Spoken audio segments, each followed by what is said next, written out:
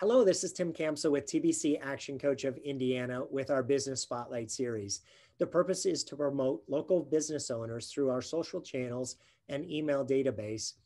And the reason that we're doing that is when every small business is strong, the economy is strong. So today I have the pleasure of speaking with Rhoda. Rhoda, welcome to the program. It's great to have you on today. Thank you, Tim. Good to be here. Well, let's start with having you introduce yourself and tell us a little bit of your story. I am Rhoda Israelov, and I have been a writer for more decades than most of you have been alive. Started out when I was a financial planner, and I was in financial services for 27 years. And 21 of those years, I was a weekly columnist for the Indianapolis Business Journal and then the Indianapolis Star. And so I learned to write for the public, for lay readers on complex subjects. And when I retired, I went to a networking meeting where I met a gentleman who thought that blogging was going to be for me. And so I bought into a blogging company and I started my company, Say It For You. So I head up a team of writers, and we write what you read when you go on our clients' websites. The goal is to show that our clients are in the now. They understand the power of inbound marketing, and they also are in the know. They have something to say and to tell about their industry and their business. So we say it for you, hence the name. Fantastic. So tell us a little bit about you personally. You're here in Indiana. Is this home? Indianapolis has been home since 1968. I was born in Pittsburgh and grew up in New York City and worked and lived in Kansas City, Missouri before settling here. So most of my life, obviously, I've been a Hoosier, a happy Hoosier. Despite the unexpected snow days that we had. Right? Wonderful. So let's go into a little bit more detail about your business. If I was to, I have a lot of fun with people on the show with this question. If I was to say, what's your 60-second commercial? What would you tell us about your business?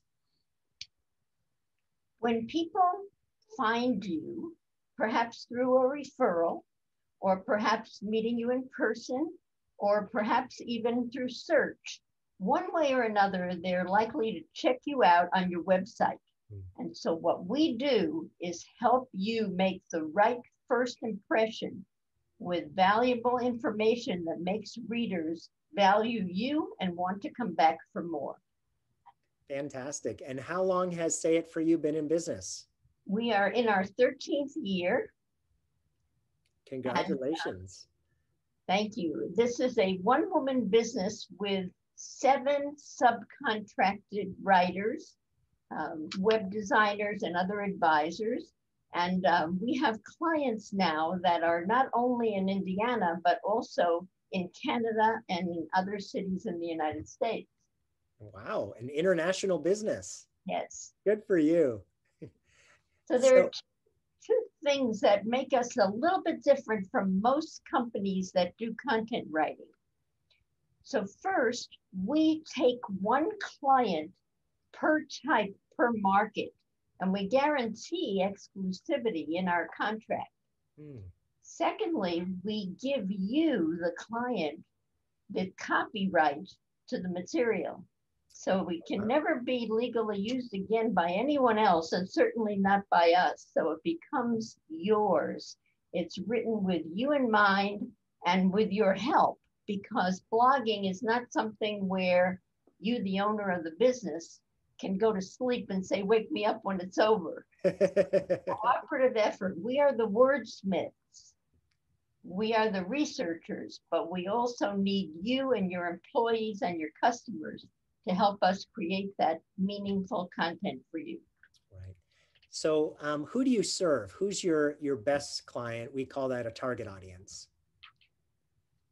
If you go on a website to look for anything at all, and on the top it says the word blog, and you click on that, and The last entry was 6 months old, 3 months old. That's our ideal client, because you understand that you need to tell the story, but somehow you didn't have the manpower or the time to do it. Most business owners and professional practitioners, who are also our clients, don't have time to both do it and say it. So we're helping you say it. The ideal client is a business or a practice where there are questions that people need answers before they're going to buy from you. It's not a simple buy. So if you are a personal injury attorney, if you are a cosmetic surgeon or a chiropractor or a specialty dentist or a divorce lawyer, any of those things, or if you are trying to recruit workers, you want to show that yours is a culture where anyone would want to come and work with you and learn from you. Those would be our ideal clients. Wonderful. So, Rhoda, tell us, what's been the greatest impact that COVID has had on your business? I think that most of my clients have come through personal networking, or from the results of that through referrals, because this is a very intimate, in a way, relationship. When you're writing in someone else's voice and you're really getting into their head and trying to express that. So before COVID, most of the clients were where I could have breakfast with you. I could shake your hand. I would have met you at a party, whatever, but I would have met you in person. But of course, with COVID, I came into the Zoom world in a big way. And since then, this has actually had the effect of spreading our reach, all the way, as I said, to Canada, to both coasts. We have clients on each coast, and in Atlanta, places where I have never visited, in fact, are our clients, and we meet them the way I'm meeting you today. Fantastic.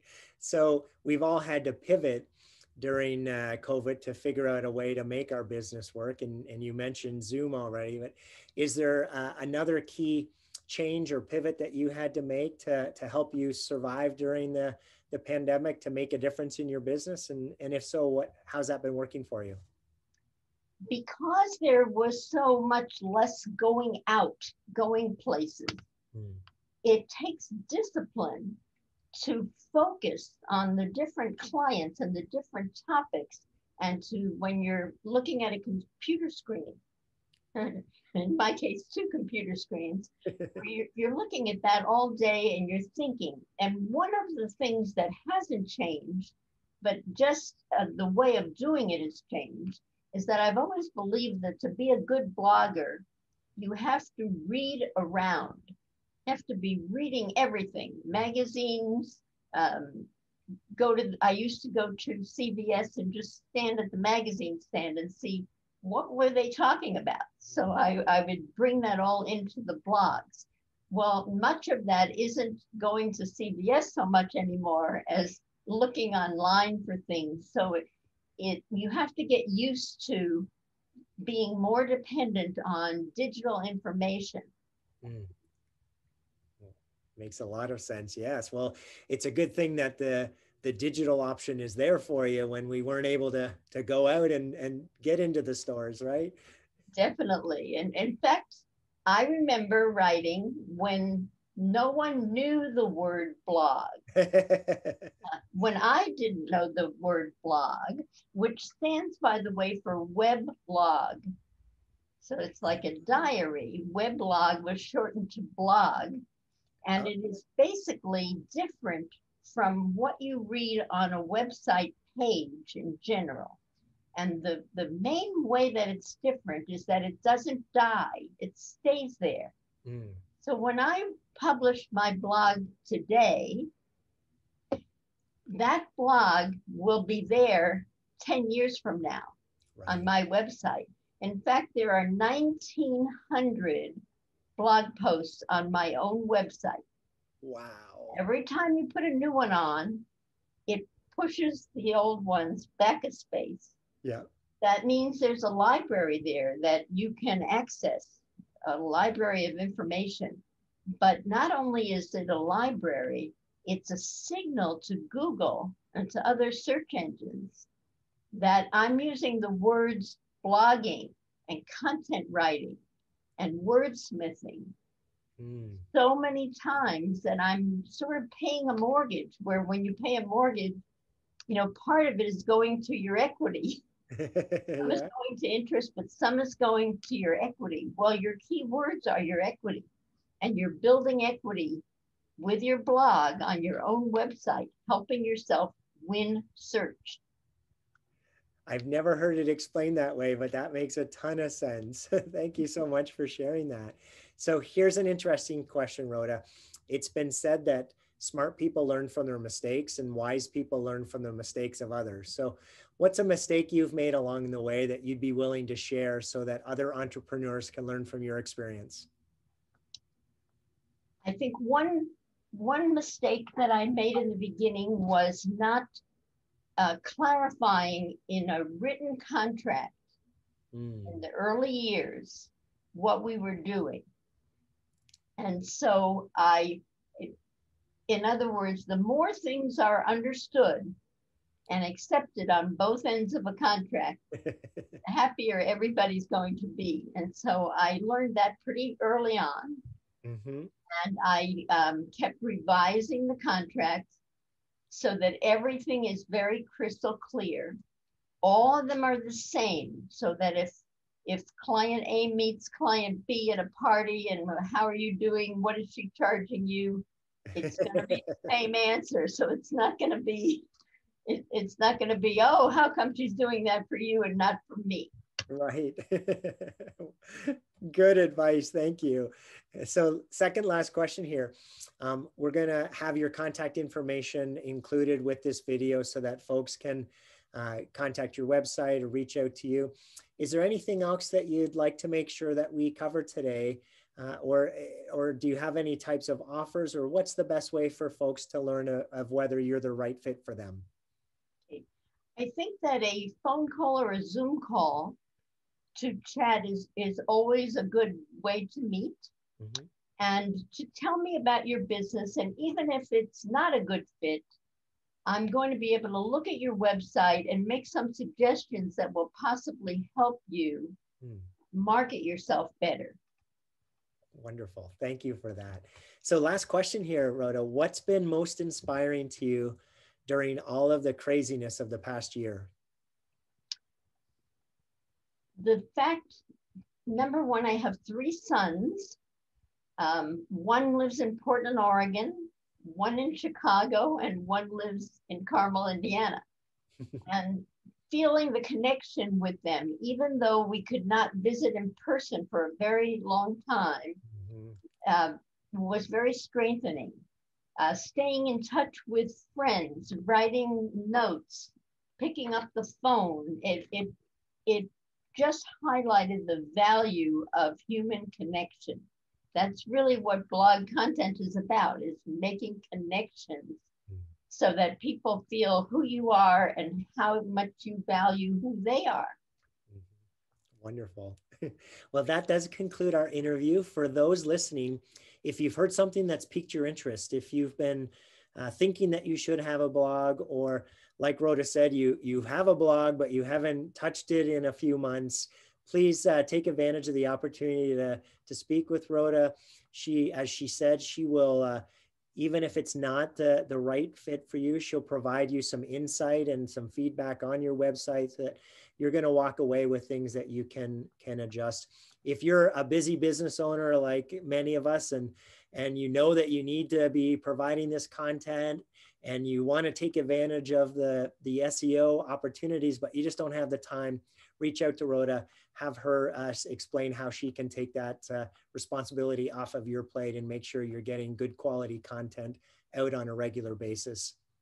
For everyone that appears on the show, we do offer a complimentary coaching session. So Rhoda will talk about that offline here. And it's been a pleasure learning about you and your business, and I wish you tremendous success. Thank you for the opportunity. All right. Have a wonderful day. You too.